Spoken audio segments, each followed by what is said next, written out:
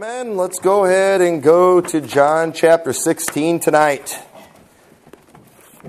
John chapter 16. Lord willing, in the next few weeks, I'm just going to kind of see what happens and where this goes. But I'm probably going to be preaching a few messages that's kind of geared towards a certain crowd, I guess you could say. And if you know, a lot of you, you probably don't go around to a lot of the conferences. You might not follow everything that goes on in the Baptist world. But, as a pastor, I'm interested in what's going on in Baptist churches, and I pay attention to things. And, you kind of watch trends, and you see directions that people are going. And one of the things with me, I'm constantly amazed and I'm blown away at doctrine that's being taught in Baptist churches. And some of the preachers that are out there, the things they are getting away with preaching in pulpits in Baptist churches, and I'm just like, how can this be? This is stuff that people stood against for years. Some of this stuff, it's so clear in the scriptures, yet nobody seems to care. Nobody bats an eye when this kind of craziness is preached. And it's like, where is this stuff coming from? And, and in my observation, I could be wrong on this thing. It seems like when it comes to, in the area that I'm from, in Illinois, a lot of your independent fundamental Baptist churches, when you look at kind of the, I guess you could say the behavior and the directions everybody's going, just a lot of the, stuff that's not even necessarily bad, but just a lot of the culture in the church, it's kind of being influenced by like the West Coast Baptist College or Lancaster Baptist College, that crowd out west. And that crowd is just, they're kind of being influenced by the new evangelicals. And a lot of the new evangelical stuff is coming into Baptist churches. All this stuff that goes on where they're always bringing in lost people and honoring them, having the mayors come in and all this community junk. This, that's from the new evangelical crowd. And it's coming into fundamental Baptist churches. And it seems like it's those bigger places like that introduce it. But I've listened to some of the preaching and the stuff they do out there, and as far as their doctrine goes, I never really hear any doctrine. They don't teach a lot of doctrine out there, but then at the same time, I'm hearing all this crazy doctrine coming into fundamental Baptist churches, and like, where is it from? And I personally think it's from these crazy southern camp meetings is where this stuff is coming from. Those guys still try to preach doctrine down there, but it's bad doctrine. And I love Southern preaching. I do. I love to listen to a redneck just get up there and just cut loose. Let me tell you, I love it. But unfortunately, that crowd down there, the Bible Belt, as they used to call it, or as we call it now, the Schofield Bible Belt, has been it is just completely being apostatized and just the most crazy false doctrines. I believe it's coming from there. And that's where they have all the big camp meetings. Down south, Baptist is royalty down south. Have you ever seen the way they treat the Catholic priests, around here? That's the way the Baptist preachers get treated down there. And they are, because everybody's Baptist down there, by name. But not by practice and not by doctrine, but they've got the big churches. The big churches are all Baptist down in the south. And so people look at that and they see, wow, they from up north, in Catholic territory, where it's hard to build a big church, they go and they'll travel down south to this big camp meeting. They see these gigantic churches and they see all this that's going on. Like, man, these people must know their stuff. Man, the Lord's sure doing a great work here. The Lord's sure doing a great work. And why do they say that? Not because the soul's getting saved, but because of their buildings that they have. And they get mesmerized by these things. And so they assume what these people must be teaching is true, but nobody looks it up in the scripture. And I want to deal with some of the just crazy foolishness, just the bad doctrine that I believe is coming from that crowd, because I'm hearing about this stuff. And I guess the title of my message tonight is I'm going to be exposing the no conviction, no conversion heresy. I had somebody not too long ago, they were criticizing a friend of mine that's a preacher who doesn't believe that. And I'm like, what are you even talking about? And he explained that, doctrine to me briefly. I'm like, well, that's just ridiculous. He shouldn't believe that. He shouldn't be teaching that kind of thing. And I'm thinking, where do you get this stuff from? Where is this stuff coming from? And so I do, I keep an eye on the camp meeting crowd because it's pretty entertaining. And I went and I watched a sermon by a guy from down south, down in South Carolina. And he preached a message called No Conviction, No Conversion. And I was like, I need to listen to this. I need to actually hear a whole sermon on this. And I listened to it. And I was just disgusted by the fact that this was a Baptist church. I could not believe what I was hearing. And so what is the no conviction, no conversion heresy? Well, let's go ahead and go to John chapter 16. Because you know what? Every false doctrine, it comes from somewhere, okay? And what they do, what this crazy southern crowd does, they love to take one verse or even one phrase and just run with it. And just make it mean whatever they want it to mean. And it's not how we're supposed to, teach the Bible. We're supposed to look at context. We're supposed to not, we should look at several verses. And something I've been talking about doing around here, we're doing it. From here on out, we're doing it. A lot of other churches do this. And after I've seen some of the junk I've seen and some of the bad doctrine I've been hearing, I'm like, yeah, we're doing this. And this is necessary. We need to do this. But a lot of churches, before the preaching, whatever the pastor's preaching on, they'll have somebody get up and they'll read that whole chapter. Now, that might bore some of you, listen to a whole chapter get read. But you realize that is important because preachers today are getting up, they're reading one little text verse, and they're taking it completely out of context. All you'd have to do is read the verses before and verses after, and you would see that this is false. But unfortunately, nobody's taking the time to do that, and the pastor didn't even do it when he studied his Bible. And I try to do my best to make sure before I use Scripture on anything, I look at context. But I don't always, read all the verses. And so we need to make this a practice, one, to help keep me accountable, and two, just, so you guys, I know you're keeping an eye on me. Hey, if I'm going to take that verse, I better make sure I'm interpreting it right, because we're going to read that whole chapter, and the people in my church aren't stupid. If they read the whole chapter, they're going to see that I'm completely taking that out of context. And so let's read John chapter 16 and verse 7. And he says, "Nevertheless, I tell you the truth, it is expedient for you that I go away. For if I go not away, the Comforter will not come unto you. But if I depart, I will send him unto you. And when he is come, he will reprove the world of sin and of righteousness and of judgment. Of sin, because they believe not on me. Of righteousness, because I go to my Father, and ye see me no more. Of judgment, because the prince of this world is judged." And right there, I think this was the only verse the guy used in the whole passage. And notice that part in there where it says, when the Comforter comes, which we know is the Holy Spirit, notice what it says, he will reprove the world of sin. No conviction, no conversion. And some of you in here today, you think you're saved, but you never got convicted. If you never got convicted, there's no conversion. You're not really saved. But I'm telling you, that's a false teaching right there. That is completely false. And we're going to go through those scripture, that scripture in a little bit and look at what it actually says. But they completely misuse John 16, and they just take that one verse, that one phrase where it says it will reprove the world of sin, and they stop right there, and then they just say, this is what that means, and they run with it. You are not allowed to do that. You interpret Scripture with Scripture.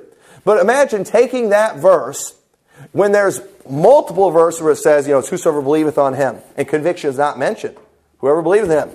And conviction is not mentioned. And to take that verse where it says he'll reprove the world of sin, and notice, I might get ahead of myself here, but notice it says he's going to reprove the world of sin and of righteousness, of judgment, of sin, because they believe not on me. Notice what it says. When he reproves them of their sin, what sin is it? The sin of unbelief. Well, what is it that we teach a person has to do to be saved? Believe in the Lord Jesus Christ. That's pretty simple, isn't it?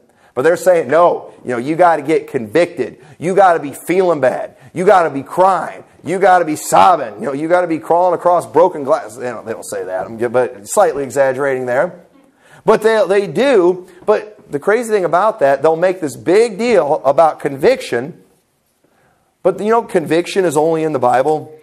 It's only mentioned in the Bible one time.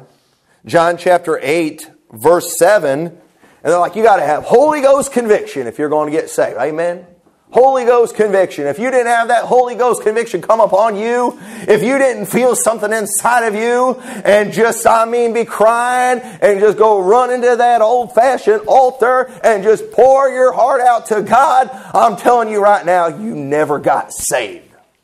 And they make it sound so good too. That sounds pretty good, doesn't it? But is that biblical? Is that what the Bible teaches?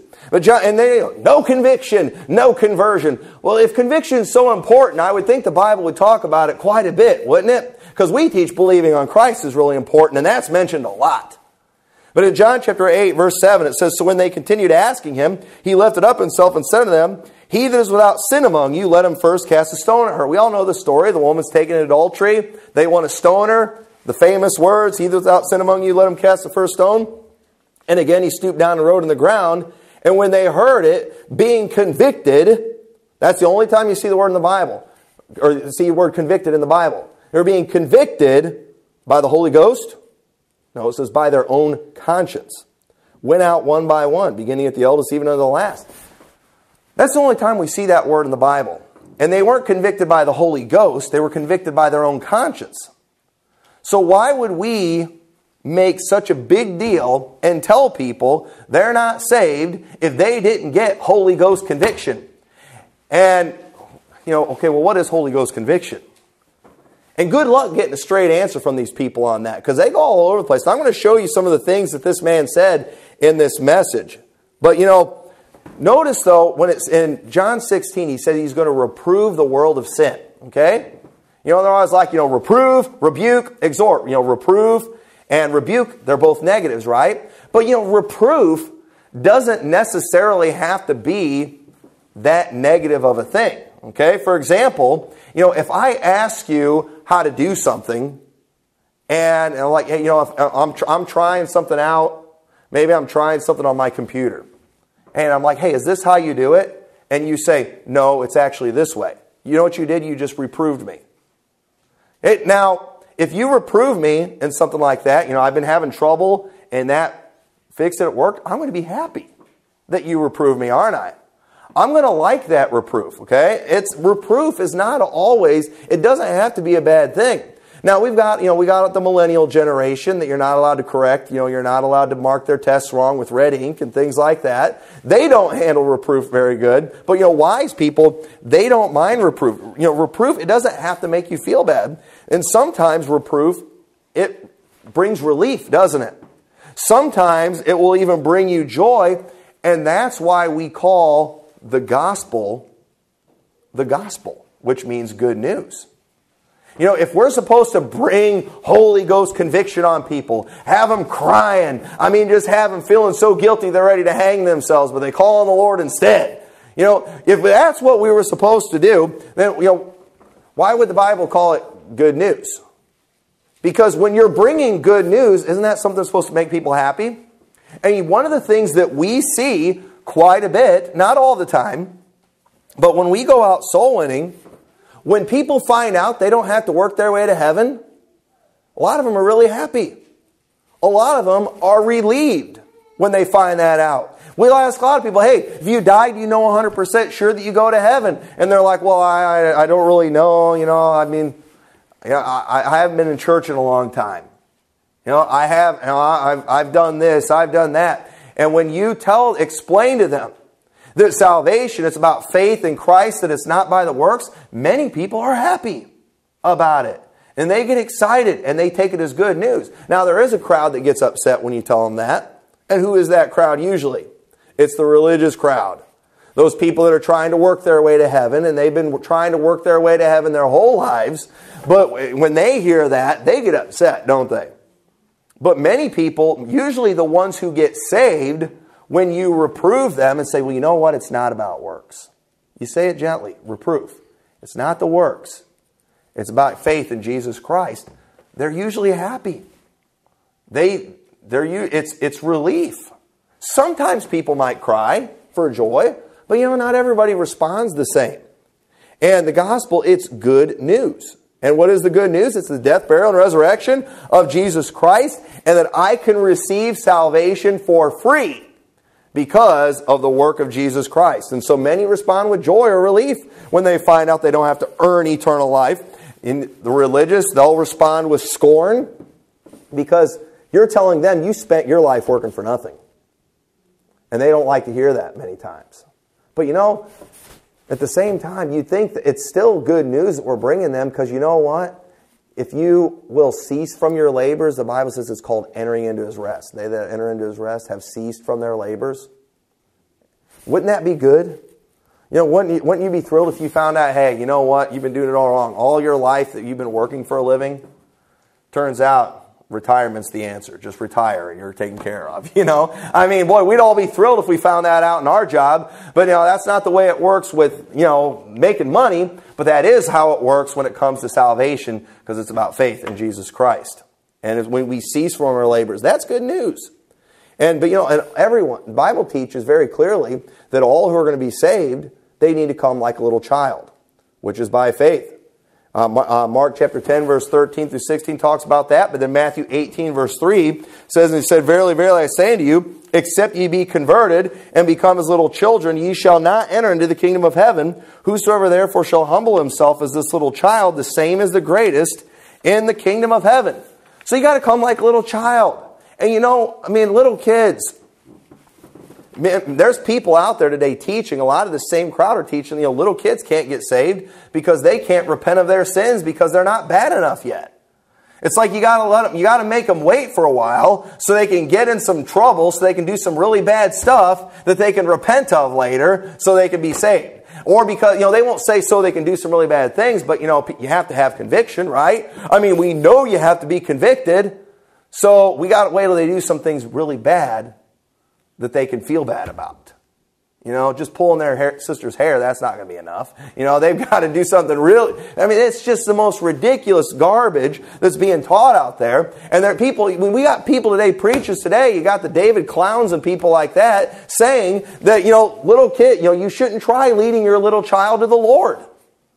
But the Bible says, except you come as a little child. So... if it's easier for a child to get saved, wouldn't we try reaching them while they're young, while they're still little? Why would we wait? That's just ridiculous. I know where that teaching comes from. That comes from the devil himself. He definitely would teach that because he knows the longer they wait, the harder it's going to be. And so there, you know, there's many ways people can respond, and no one's emotions are going to be exactly the same. You know, but the one thing the Bible emphasizes over and over again is you must believe. As happens, you know, these camp meeting preachers, they get up, you know, and they'll read one little verse of Scripture. And then, you know, they're walking all over the place. Let me tell you my story. Let me tell you about what I used to do. And when I got saved, man, you know, the Holy Spirit convicted me. I felt like I was just going to die if I didn't get over this sin in my life. And I finally just called out to Jesus and I cried like a baby. And I got to that, I went and I got in that baptistry as fast as I could. I practically baptized myself. I wanted to obey God. I wanted to get in church and I wanted to serve Him. And let me tell you folks, some of you out there, you come to church on Sunday and we can't find you until the next Sunday. I'm telling you, something's wrong with you. I don't think you got the same salvation I got. And it's just, you know, it sounds great. But it's a bunch of garbage. That is not what the Bible teaches. And so, some of the heresies of this no conviction, no conversion doctrine, first is they teach that if you never changed, you never got saved. Okay? And turn to 2 Corinthians 5:17. 2 Corinthians 5:17. You know, and they've always got a verse to go to that they can take out of context. And you know, this is a side note. I might just preach a message on this, but these camp meeting preachers, okay? I watched one guy that he was like dancing in his sermon and all this stuff. He was so excited. But, you know, he gets up there, good to be in the house of the Lord. You know, open your Bibles to the book of Jude. And he never read the verse. He's like, I'm going to mind the Holy Ghost tonight. And he's walking around, but then he finally needs to get to the Bible. So he's like down there and he takes somebody's Bible. He's like, but beloved. Oh, we got some beloveds here, don't we? You know, and he's walking around, just going on. And then later he got, building on your most holy faith. He didn't even get through a whole verse. And the whole message where the Spirit of God just fell and he was dancing and people were jumping and shouting and hollering and screaming. They didn't even get through one verse of the Bible. And they're saying the Holy Spirit showed up. And this is nothing but just a big exhibition. That stuff is so easy to do. You know how easy it is to preach like that? I mean, give me one. Somebody give me a verse. Somebody give me a verse right now. Come on, somebody give me a reference. Make it one that's rare. All right. No, you got to give me a reference. All right, give me a reference. All right, just any reference. I could do Jesus wept. John 11:35. Turn your Bibles to John 11:35. John 11:35. I tell you, it's good to be in the house of the Lord tonight. I'd rather be here than the nicest jail in the county. I'd rather be here than the best hospital this side of the Mississippi. I'm telling you, it's good to be in the house of the Lord. Turn your books to John 11:35.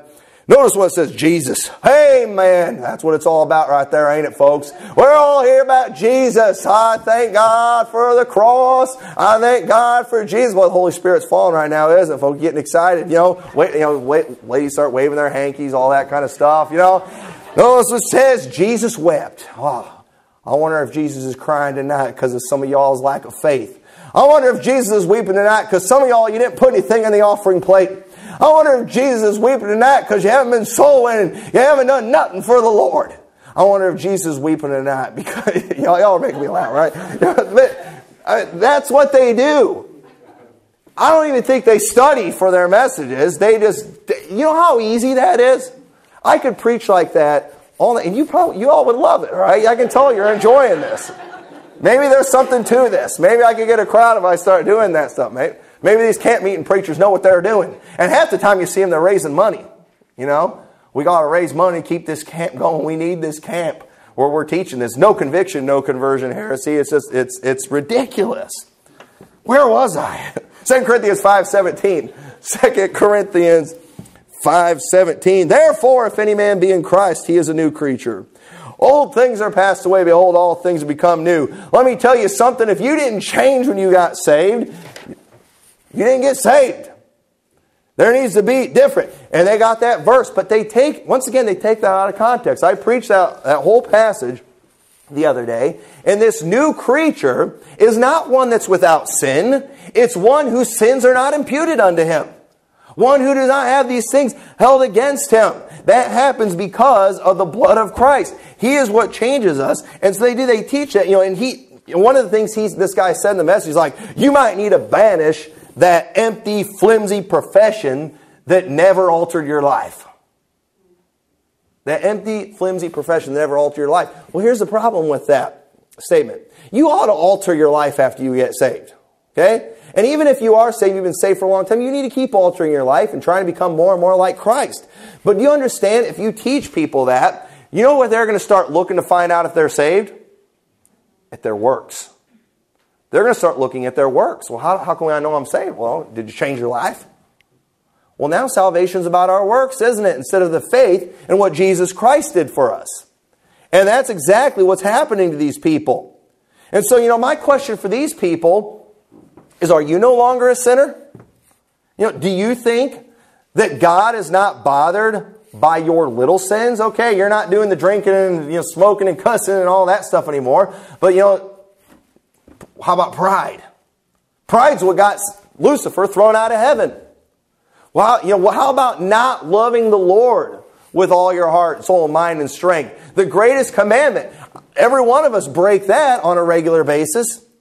But they're like, no, if any man be in Christ, he's a new creature. Old things have passed away. Behold, all things become new. And then they give a list of sins that if you didn't change, you didn't really get saved.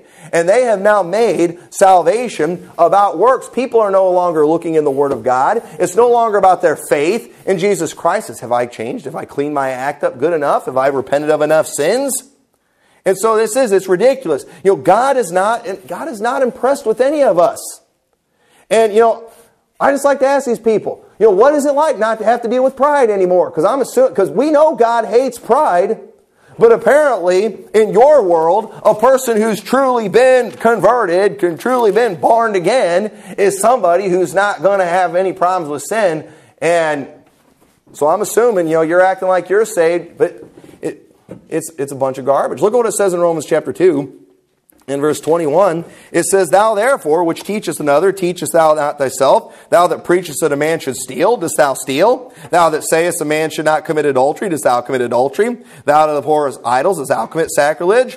Thou that makest thy boast of the law through breaking the law, dishonorest thou God? For the name of God is blasphemed among the Gentiles through you, as it is written, For circumcision verily profited, if thou keep the law, but if thou be a breaker of the law, thy circumcision is made uncircumcision. Therefore, if the uncircumcision keep the righteousness of the law, shall not his uncircumcision be counted for circumcision? And shall not uncircumcision, which is by nature, if it fulfill the law, judge thee, who by the letter and circumcision does transgress the law?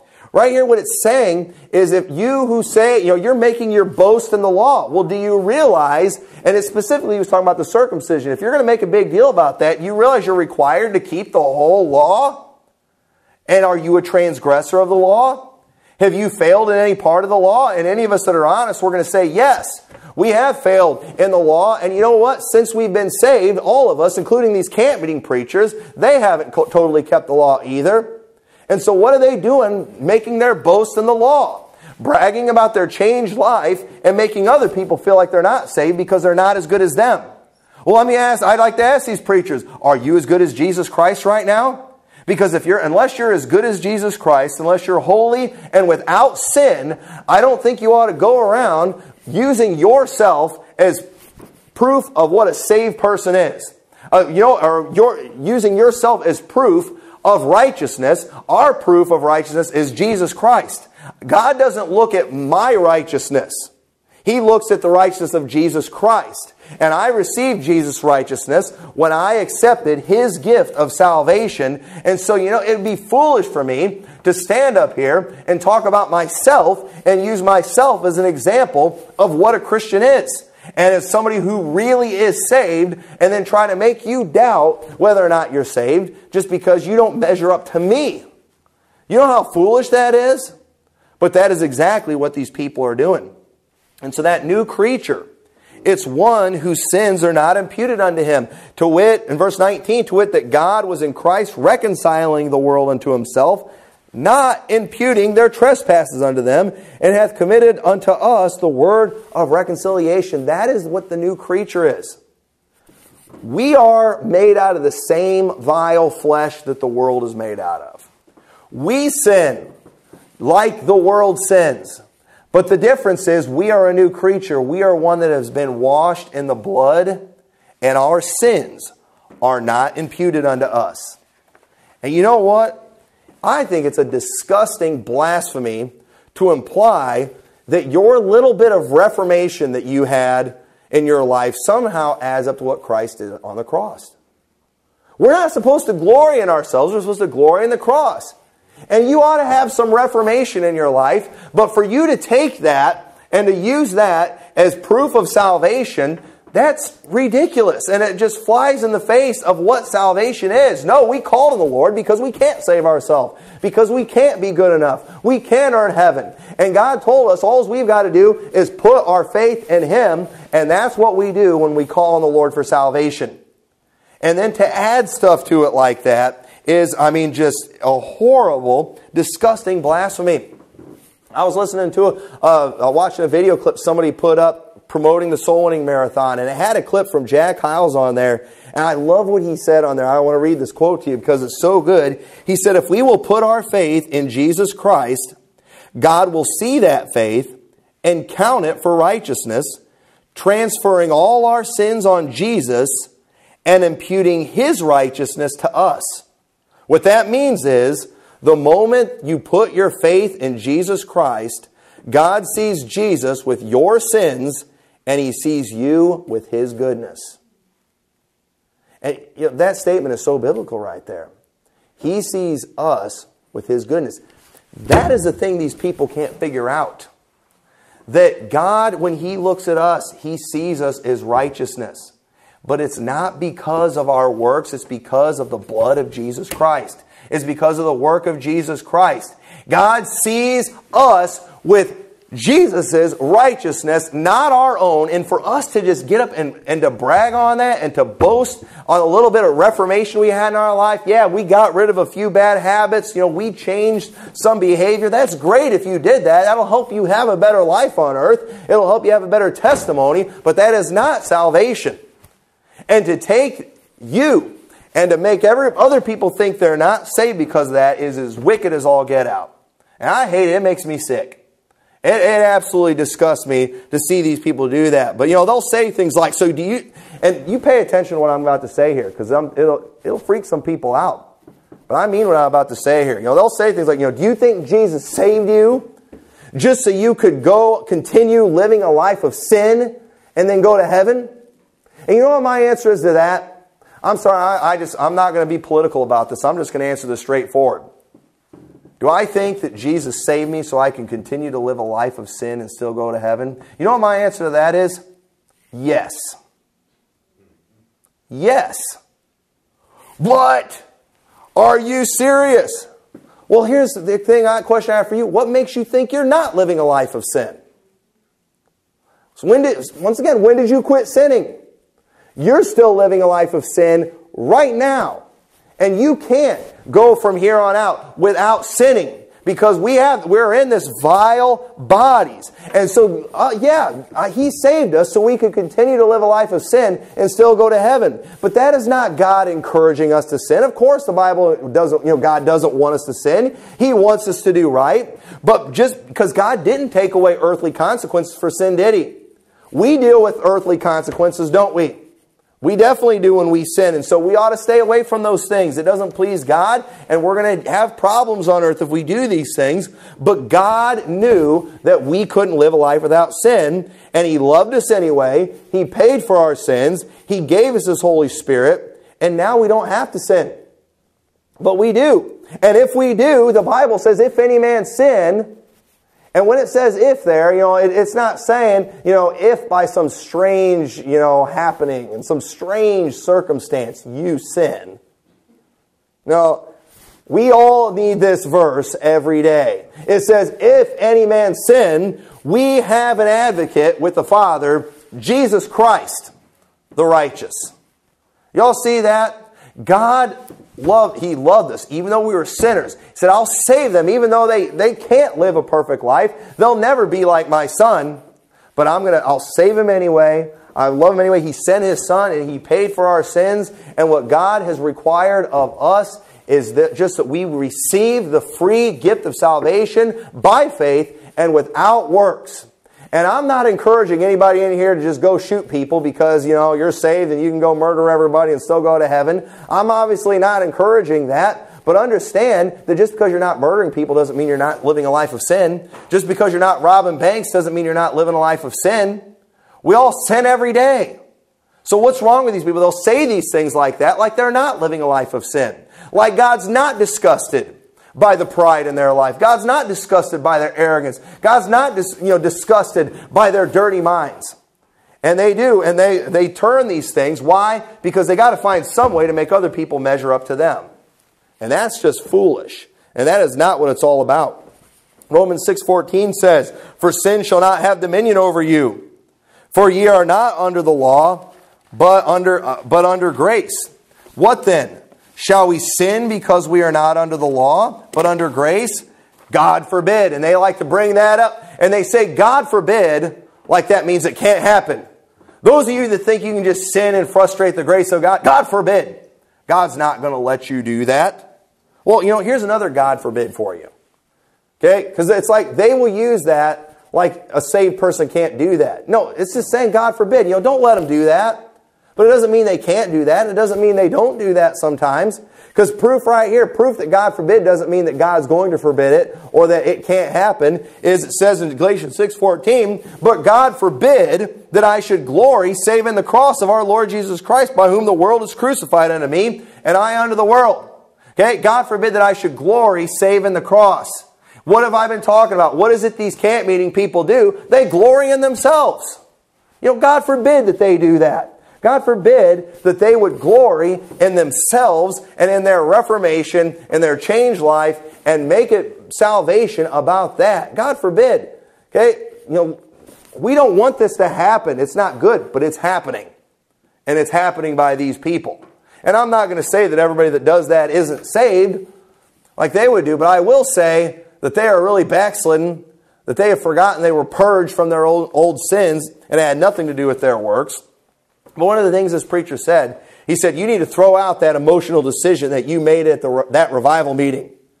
Because if that decision didn't make a change in your life or alter the destination of your life, then it was probably because there was never any conviction. To which he gets a whole bunch of amens. And and here's the thing that got me when he said that. And it caused a big question to come in my mind that he ends up answering. And the answer was horrifying. But the problem with this is that he's saying, get over that emotional decision. Well, if I get convicted, if I'm feeling really bad for my sins, if I'm feeling really sorry for my sins, shouldn't that cause me to get emotional? So I can't get saved unless I have conviction. But if I have emotion, it probably wasn't real. Come on, which is it, please? Can you please let me know, which one it is? And he tells us how we can know. And it's scary. But, that it's going to cause me. And so if we're supposed to make not supposed to make an emotional decision, and if we're supposed to be deeply convicted and crying about the fact that we're a sinner, how are we supposed to know if we're saved? And so they teach. These people are basically teaching. I'm going to get to the answer he gave in a little bit. But these people, they teach that if you're not like them, you're not saved. Now understand this stuff. It's not new. Okay. Now we've been fighting with this multiple gospel, crazy Ruckmanite stuff. We've been exposing a lot of this junk, and people. It's like, why does the Lord let these people walk the face of the earth? Well, as long as there's a devil, there's always going to be Judaizers. As long as there's a devil, there's always going to be false doctrine. As long as there's a devil, there's going to be people preaching a work salvation, multiple gospels, all that junk. As long as there's a devil, that's going to be going on. But you know what? God gave us a Bible to combat that stuff. And we just need to keep preaching the truth. It's not going to go away. But in Acts 15, verse 1, look at what it says there. I didn't have it in my notes. Let me turn there. Acts 15 and verse 1. This is like basically I think a camp meeting was going on here when this happened. It says, and certain men which came down from Judea taught the brethren and said, except ye be circumcised after the manner of Moses, ye cannot be saved. Y'all see that? If you don't do this work of the law, you're not saved. And this is, I believe, I don't know this for sure, but in Galatians 6:12, I believe Paul is actually answering. This is a reference to that very thing. He says, as many as desire to make a fair show in the flesh, they constrain you to be circumcised only, lest they should suffer persecution for the cause of Christ. For neither they themselves who are circumcised keep the law, but desire to have you circumcised, that they may glory in your flesh. But God forbid that I should glory, save in the cross of our Lord Jesus Christ, by whom the world is crucified unto me, and I unto the world. We see here that they're wanting to have these people all do these things so they could glory in their flesh. And what these preachers are doing is they got to find some way to get everybody doing what they're doing so they can brag. Look at how all my church dresses. Look at how, all my people, I have just as big of a crowd on Sunday morning and Sunday night and Wednesday night. Look at my church. Look at how great it is. And they glory in your flesh. That's exactly what's going on there. And so, he's one of the things he said, some of you in here we see today, but we won't see you again till next Monday or next Sunday morning. There's something wrong with that. If the same Holy Ghost that lives in you lives in me, then why don't you want to go back on Sunday night and Wednesday night? So now you're not saved if you don't go to church on Sunday night and Wednesday night? I think you ought to go to church all the time. But, just because people don't doesn't mean they're not saved. The reason many people don't want to is because they're walking in the flesh. That's their problem. Galatians 5:16 through 18. It says, this I say then, walk in the Spirit, and ye shall not fulfill the lust of the flesh. For the flesh lusteth against the Spirit, and the Spirit against the flesh, and these are contrary the one to another, that ye cannot do the things that ye would, but if ye be led of the Spirit, ye are not under the law. It's possible for us to save people to walk in the flesh. And if we do that, we're going to fulfill the desires of the flesh. But we're supposed to walk in the Spirit, and there's a lot of saved people that are walking in the flesh. And so nowhere in the Bible does it teach that after salvation, the lust of the flesh go away. There's nowhere it teaches that in the Bible, that all your lust goes away. And many parents, they think all they need to do to get well-behaved kids is get them saved. They get their kids in church, which is great. They do all these things to try to teach them right, thinking, I just got to get them saved, and they won't want to do bad things anymore. And then all of a sudden, Junior becomes a teenager, and he starts noticing that girls are pretty, and instead of having cooties, and he starts maybe struggling with some things, and then they're like sending him to youth conference, trying to get him saved and stuff again. He gets a little bit rebellious. Oh, why is Junior rebellious? What's wrong? And it's like they think he needs to get saved again, or he's not saved. No, you know what your problem is with your boy? He doesn't have any character or discipline. You need to do some training. You need to train him. You need to teach him right from wrong. You need to teach him how to say no to some things and just how to have some character and some self-control. And a lot of Christian parents are not teaching their kids that. And as a result of that, they have kids that are struggling with these things. And so, just because you're saved does not mean you have character. And we've got these people, some of the stuff they're teaching, it's like they think that salvation automatically makes you disciplined, automatically gives you character, makes it so you're not going to want to sin. We still have this pathetic, vile flesh. And it's going to take work. And that's why we got to walk in the Spirit, so we won't fulfill the lust of the flesh. Meaning we won't do the things our flesh wants to do. Because our flesh is still going to want to do it. So it's a bunch of garbage they're teaching here. But then this teaching, it causes them to look at themselves for evidence of salvation instead of looking to Jesus Christ and His Word.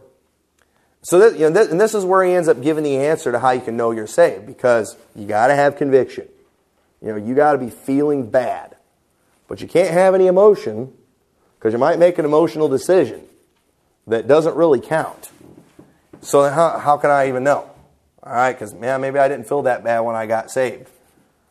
So I don't know, maybe I didn't have Holy Ghost conviction. But maybe you felt really bad when you got saved, and you're like, oh, maybe that was an emotional decision. So how am I supposed to know? Well, they teach you basically to look inward, and I'll give you a quote here in a minute, but in 1 Corinthians 2:1, it says, And I, brethren, when I came unto you, I came not with excellency of speech or of wisdom, declaring unto you the testimony of God, for I determined not to know anything among you save Jesus Christ and Him crucified. You know what Paul wanted to find out about these people with Christ in them? I determined not to know anything among you save Jesus Christ and Him crucified. He didn't come in saying, I want to see your changed lives. When was the last time some of y'all drank? When was the last time y'all went to the movies? When was the last time, whatever? He didn't do those things. Let me see how y'all are dressed. Let me check out your church attendance. How has that been going? When was the last time you read your Bible? When was the last time you won somebody to Christ? He didn't do any of those things. What did he do? He said, I've determined not to know anything among you save Jesus Christ and Him crucified. Let's talk about Jesus. Let's talk about the work that Jesus did on the Christ. But this crowd, they're teaching people, no, you need to look at yourself. And you know what he kept saying? He kept saying, the greatest evidence of my salvation is what is happening today. That's what he said many times in that message. He said, the best evidence of my salvation is what is happening today. But here's the problem. Today, I still struggle with sin. Today, I still have failures. I sometimes break the greatest of all commandments, and I don't love the Lord like I should. And my salvation is not based on my works, my reformation, my religion. It's based completely on the work of Jesus Christ. And the evidence that I am saved, the Bible says, is in His blood. We are justified by His blood. That's my evidence. I'm not going to bring my works. When I stand before God, I'm not going to bring my works. I'm not going to tell Him about my changed life. Jesus Christ is going to go to bat for me, and His blood is what's going to get me in. That is payment for my sin. And so you'll never see me dancing about my changed life like some of these guys do. I mean, literally dancing about their change, because of their changed life. I'm too busy looking for that blessed hope, which is not just sitting around waiting for the rapture. I'm looking for that blessed hope when my vile body is changed into a body like His glorious body. And one of the things he said, I want somebody to take a Bible and show me where I have to go back to the time and the place and the hour of when I got saved. He said, show me where I have to have the preacher. He said, the evidence of my salvation is not what I prayed in 1976. The evidence of my salvation is what is happening today. Look at me preaching this today in this church. Packed house. Big church. Look at me. I'm definitely saved. I'm the pastor. That is so wrong. It's so ridiculous. And these questions, I'll give him some verses. Because first of all, he said, show me in the Bible where I have to go back to the time and the place and the hour when I got saved. Now, I'm not saying, if you forgot the date or something, I'm not saying you're not saved. But you know what? You ought to know when the time was and when the place was. Okay, for example, Jesus said ye must be born again. Well, none of us remember when we were born, but we all know what happened, didn't we? Don't we? We all know that we were born, and we know the date, and we celebrate the birthday and all those things like that, because it's a pretty significant event when you're born. And it's a pretty significant event when you are born again. And being born again, it's not a process, it's an event. It's something that happens. And being born again, it happens when we call on the Lord for salvation, when we believe on Him. The Bible says, for whosoever shall call upon the name of the Lord shall be saved. Is that a process or is that an event? And the Bible says also, how shall they call on Him in whom they have not believed? And how shall they believe in Him in whom they have not heard? And how shall they hear without a preacher? And he's like, show me where I have to have a preacher. Well, Romans 10:14 tells you have to have a preacher. Okay, it's an event. It's a time. It's when you received that gift of salvation. Many of us in here today, we have gifts. That we have things that we received. And I can tell when I received it. I'm wearing a wedding ring. This ring was given to me on April 20th of 2001 at my wife and I's wedding. Okay, her ring she's wearing, it was given to her 6 months before that when we got engaged. It was an event where there was something that was given to her. And when we got saved, that was a time when we accepted that free gift of salvation. And we accepted it by faith, believing on the work of Jesus Christ for salvation. And yeah, that's an event. That's not a process. And our salvation, the Bible teaches, it came by faith, and it was not of works.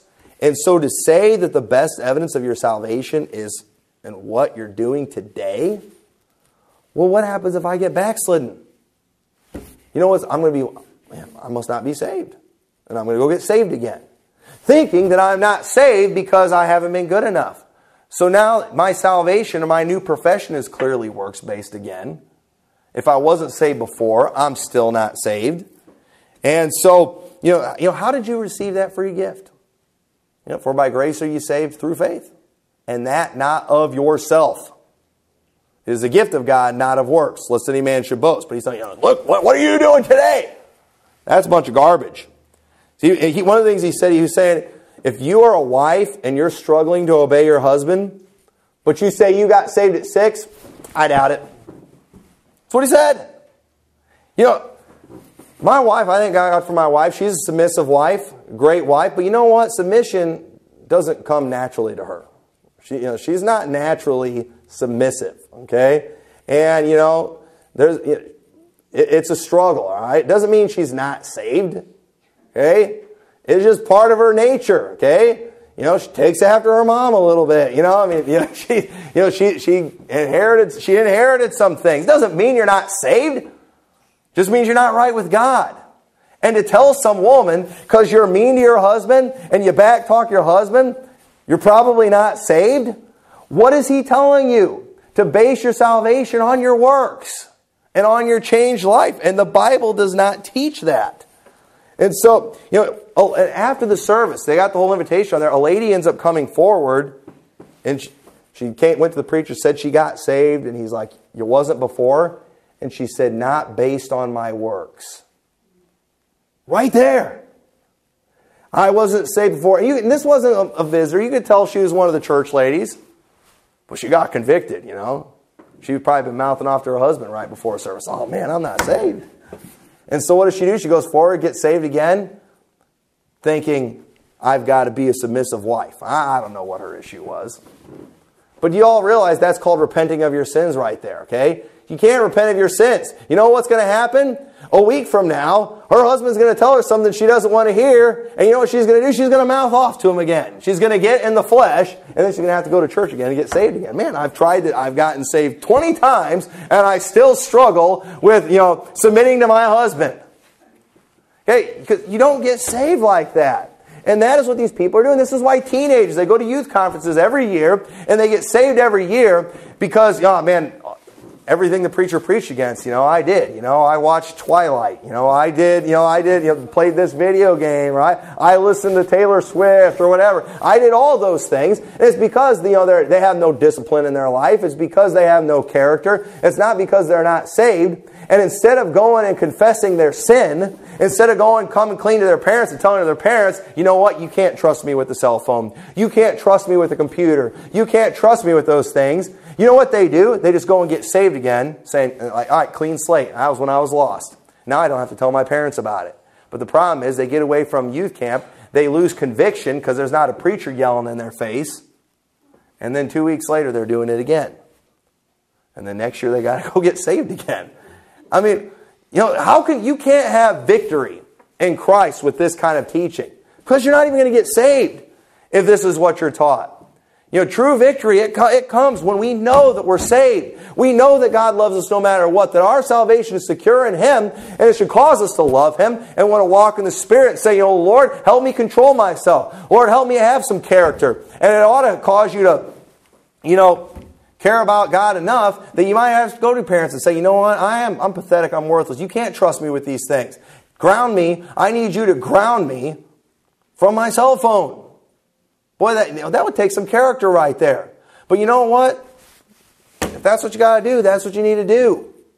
And don't go and get saved again, thinking clean slate, now I don't have to tell my parents what I was doing. That's not even going to work. Because now you're thinking, in order to be saved, I can't ever do those things again. But those temptations are going to keep coming. Okay? Teenagers got to deal with a lot of temptation. And during the invitation, he's doing that with all these boys. He's like calling out all these things that teenagers do. Like, you can't really be saved. And I'm sitting there and I'm thinking, this is a big church. I don't know how many people are in this church. But I'm like, you know what? Everybody in that church is struggling with the stuff that he's talking about, if they're honest. And really, if you stop and think about it, they should have had about 200 people go forward and get saved, by that plan of salvation. I guarantee you there's at least 50 women in that church that didn't submit to their husbands that week. But only one went forward to get saved. I guarantee every teenager in that church struggled with those things, but none of them went forward to get saved. But he's got a cover for that. You know what? One of the things he said, 17 or 18 people getting saved at one time has always worried me. Because then it just looks like an emotional decision. People are just hopping on the bandwagon. I think it's a good thing he wasn't at the day of Pentecost. When 3,000 got saved and 5,000 got saved, well, he'd have really been worried there. I mean, something's wrong here. We got 3,000 people getting saved. There's no way they got convicted enough. But that just shows how wrong these people are in their salvation. And there is a real problem with the teaching that you have to have Holy Ghost conviction to be saved. Yes, I agree the Holy Spirit has to draw. The Bible says that. But Jesus said if He be lifted up to earth, He would draw all men unto Him. Everybody's going to get drawn at some point. Maybe not when you want it to, but at the same time, He's going to draw everybody. I'm not saying there's salvation without the work of the Holy Ghost, but adding this conviction and teaching people got to be feeling all bad and all that's a bunch of garbage. You can't add to what John 16 actually says. It's very specific. And what these people teach is very, very confusing. And there's no doubt about it. It's confusing, it's contradictory, because it's just downright false. And this teaching, it's nothing more than a tool that pastors are using to control their people. Oh man, we're struggling financially this week. We need a bigger offering. I worry about some of you people that you don't tithe and you say you're saved. Bible says no thieves are going to enter into the kingdom of God, and you're robbing God with your tithe. You're not saved. Get up here to the altar right now and either give your tithe or get saved, And if you get saved, you better start giving your tithe. You didn't really get saved. So one way or another, we're going to get your tithe from you folks. You're going to hell. I mean, that's pretty much what these people are teaching. And you can use that with everyone. I had a preacher tell me one time, a person, if they really get saved, they'll at least go to church. I said, you realize if you add any work, you're adding a work to salvation. And so he just says going to church, but you got other people, well, you'll get baptized too. But then you got these guys, not only are you going to get saved, you're going to get baptized, you're going to be at church 3 times a week, you're not going to ever want to mouth off to your husband. You teenagers, you're never going to think any bad thoughts. You're never going to, look at anything you shouldn't look at. I mean, where's it going to stop? And the truth is, the teaching that you've got to change your life and you got to be at church all the time and never look at anything wrong, never think a bad thought, never backtalk your husband, kids never backtalk your parents. Do you all realize that teaching will equally send you to hell, just like teaching that, well, you just have to get baptized? Or you just have to show up for church one time. You don't add any works to salvation. When you make that a part of any work, part of salvation, it's works-based salvation. And our salvation, it's about our faith in Jesus Christ. And the no conviction, no conversion teaching, it is a heresy. It is wrong. I hope the Holy Spirit convicts you of your sin. I hope He does wrong. But here's the thing. If He's doing that, it's because He lives inside of you. Well, we don't get Him inside of us until we get saved. And so it's something that it's another example of these people taking a little phrase and running with it.